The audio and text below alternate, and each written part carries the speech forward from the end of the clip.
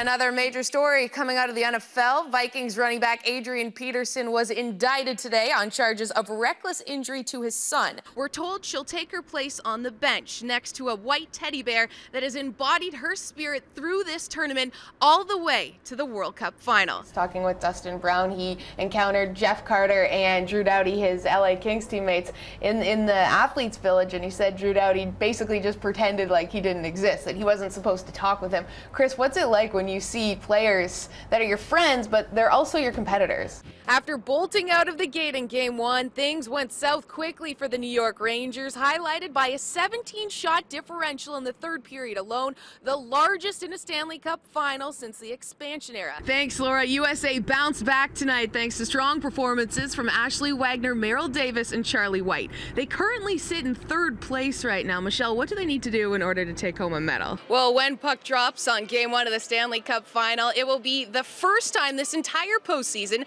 that the Los Angeles Kings actually have home ice advantage to start a series, the second time in 23 playoff series dating back to 1992. Their ace on the hill, Julie.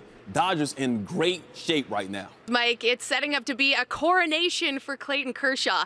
It's been a storybook season for him so far with a no-hitter in June, 20 wins on the season. As you can see, the scene here, very different from that in Seattle right now. The fans are, of course, feeling very deflated. I don't think anyone could have expected that the game would have been as lopsided as it was. For these players in MLS, they're really just coming together in these 2 days. What is the challenge with learning to play with one another? And also, is there a challenge? They're already so talented. After missing the last 3 games with a thigh strain, Kaká makes his regular season debut. We spoke with the Brazilian midfielder yesterday. He's just so excited and anxious to be able to be back and help his team. Chad, you have a knack for scoring pivotal goals against this LA Galaxy team. And tell me how you were able to connect on that ball. Come on now, we got to hear a little something, right? Come on, come on. Look, just a little something. Come on, babe, why don't we paint the town?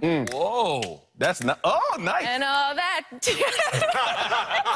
right, there's a reason why I'm not in the front of me.